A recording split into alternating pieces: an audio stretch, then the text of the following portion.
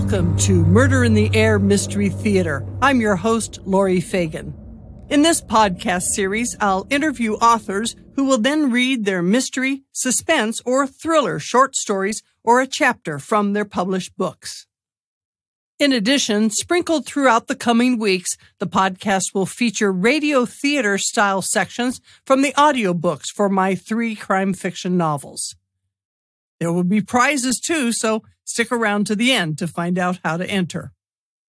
We're back with the fun radio theater-style mystery. Here are more episodes of Frightful Fun House.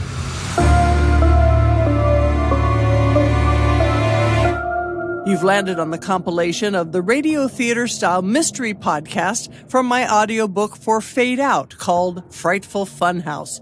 It's about a young couple who thinks they're in for fun and games at a local carnival, but the fun house is anything but. When, among the undulating floors and wacky mirrors, they stumble across a dead woman. Enjoy Frightful Fun House.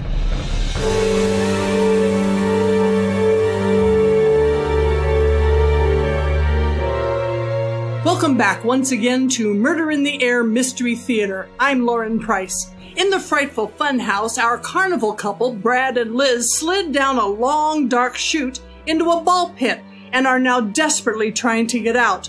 What could be behind the door that says Insanatorium? Come on, Liz. That looks like the only exit. I don't know, Brad.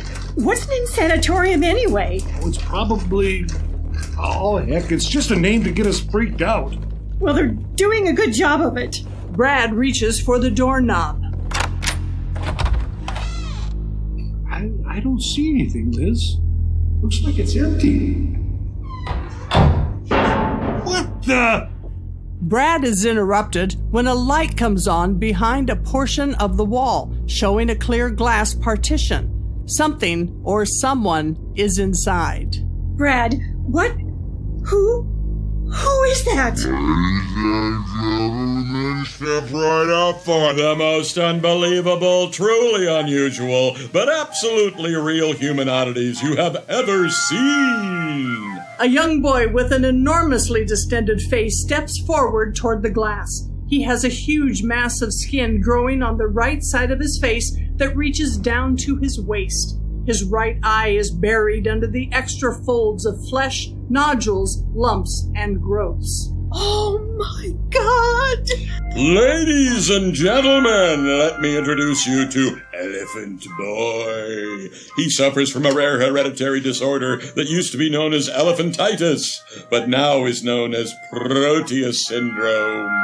It results in an overgrown skin, an abnormally large head, giant feet, and darkened moles. Because of the size and weight of his head, estimated to be about 23 pounds, he must always sleep sitting up.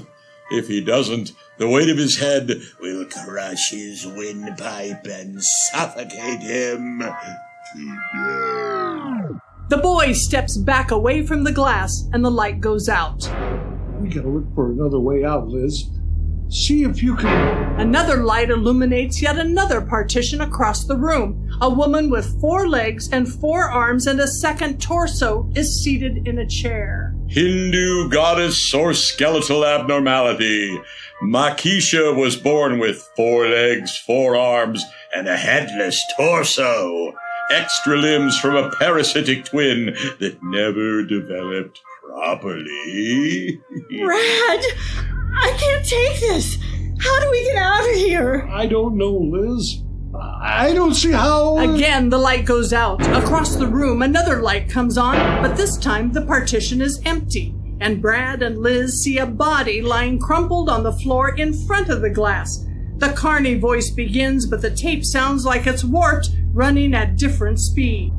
Man is a grotesque sight to see. His arms and legs are covered with woolly growths. It's an out-of-control virus. Brad, that looks like... It's a woman. I think she's... dead. Is it just another diabolical sideshow freak? Or have Liz and Brad discovered the victim of a horrendous crime? Stay tuned next time for another podcast of Murder in the Air Mystery Theater. Thanks for listening. This is Lauren Price.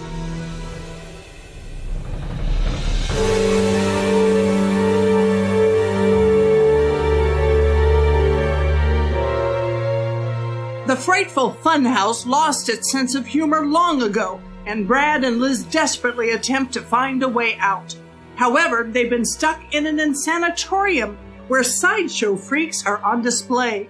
The freak show comes to an end when our carnival couple discovers an unconscious woman beside the glass. Is she? Do you think? Liz and Brad creep slowly toward the older woman immobile on the floor, whose hand appears to be clutching her throat. She's dressed in polyester pants and a sweatshirt and has white curly hair. A walking cane lies not far from her body. On TV, they always touch somewhere on the neck, but I'm not sure what they're feeling for. He gets down on his knees and bends over the woman to see if he can hear her breathing. He gently touches her hand and retracts his own quickly. Oh, God, she's cold. Jesus Christ. I think she's... God damn it, we have to find help and get out of here. Help! Help! We need help here! Hey! Brad? Where'd you go? Brad! Suddenly, it's only Liz and the dead woman in the room. Has there been a murder, or did the Frightful Fun House scare this woman to death? And where did Brad disappear to again? Join us next time for another Murder in the Air Mystery Theater. I'm Lauren Price. Thanks for listening.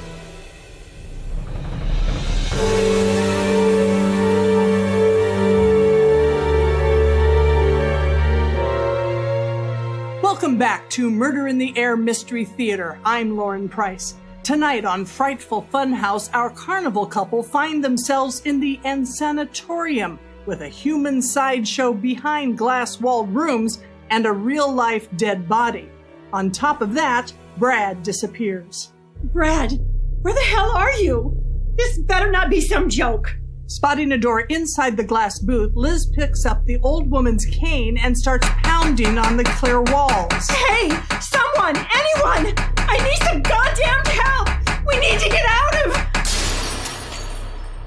With that, her last blow with the cane cracks the glass and shards fly. Liz looks back at the old woman on the floor, gingerly steps across the threshold, and opens the door. Liz steps into a long and narrow hallway, obviously not part of the fun house, with paper cups strewn on the floor, a mop and bucket along one wall, and regular lighting hanging from the ceiling. Brad, are you here? Anyone? Liz goes to the end of the hallway where she nervously puts her hand on the doorknob and slowly turns it.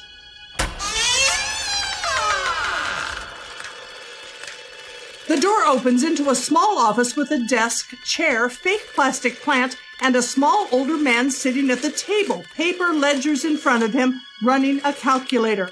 He looks up in surprise. With one hand, he slams shut an open desk drawer. Who are you? And how did you get in here? Oh, thank God. We were trapped in the fun house. My boyfriend's missing and there's a dead woman in there. You have to help. Oh my, this is so bizarre. This was never. Oh, call 911, you idiot. Liz looks frantically for a phone. When she doesn't see one, she pulls out her cell to check for service. Damn, why can't I get a signal? And why don't you have a telephone here? We're always on the road. We don't have a telephone line. Only in the main office. And where is that? Would you please take me there? The man signals that he'll follow her out the door. But once Liz steps out of the hallway, the man quickly closes the door behind her and turns the lock. What the? Why, you little piece of... Open up right now! But the door stays closed. Why won't the little man help her? How is Liz going to get assistance, and how can she find Brad? Come back next time for another Murder in the Air Mystery Theater episode. I'm Lauren Price. Good night.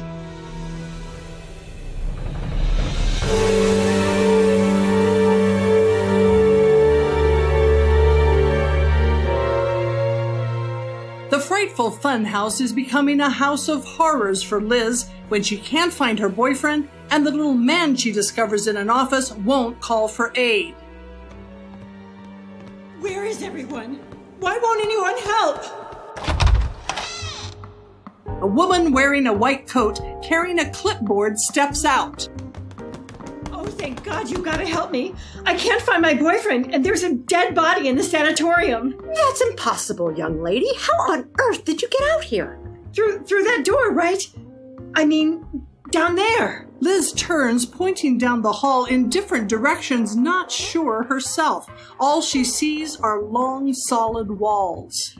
There are no doors there, dear. But there was. The old lady, she was in the freak sideshow room, and there was a little man in an office at the other end of the hall, but he wouldn't. When she looks down the hall, there is only a wall at the end. Now, dear, why don't you come with me and we'll sort this all out? The woman leads Liz back through the door. They go into what looks like a doctor's office. A tall man with a shock of white hair, also wearing a long white coat, stands. Doctor, this woman appears to be lost. No, I don't know where I am, but it's my boyfriend who's lost, and I saw terrible, horrible things. There, my dear. Everything will be all right. Have a drink of water, miss. It's Liz. I don't know what's going on. Brad, where are you?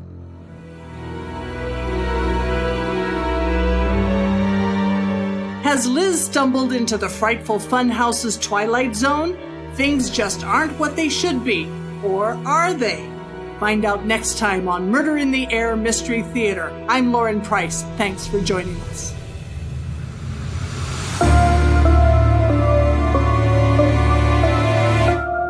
I'm Laurie Fagen. Thanks for tuning in to this episode of Frightful Fun House from Fade Out in my Behind the Mic Mysteries. The full story is about a young radio reporter, Lisa Powers, who covers the crime beat for her Chandler, Arizona radio station, helps police solve cold cases because she's interested and they're short-staffed, and who writes campy murder mystery radio theater-style podcasts in her spare time. The Murder in the Air podcasts are written under Lisa's pen name, Lauren Price. I gathered actors in a studio and, along with my audio producer's son, Devin Hancock, created sound effects, added music, and just had a great time recording these episodes. Characters were performed by actors Robert Diepenbrock, Sherry Hildebrand Whitney, Brian Whitney, Kathy Beard, Andrea Ballou, and I read the narrator part of Lauren Price. Next time on episode number 5 of Murder in the Air Mystery Theater, join us when author Howard Gershkowitz reads from his medical thriller, Not on My Watch. Episode number 6 will feature more from the audiobook Frightful Fun House, and join us on episode number 7 when Cheryl Cocroft talks about her contemporary fiction, Spoken Words. If you are listening on the podcast platform of your choice, please subscribe and leave a review or provide us with some feedback. If you're on YouTube at Read Laurie Fagen, please subscribe, give us a thumbs up, and click on the bell to be notified when a new episode has been released. And for more freebies, check out our Patreon page at Murder in the Air Mystery Theater. Remember I mentioned prizes? At the end of each of these Murder in the Air podcasts, we'll have a drawing for a prize from those who follow Read Laurie Fagen on Facebook or Instagram, and in the comment, write murder to be entered in a drawing. We'll have drawings for free ebooks, chances to win your name in a novel, and other fun items. So go to Facebook or Instagram, follow Read Laurie Fagen, and write murder in the comment. For more information, you can visit readlauriefagen.com. Thanks so much for listening, and come back again for more Murder in the Air.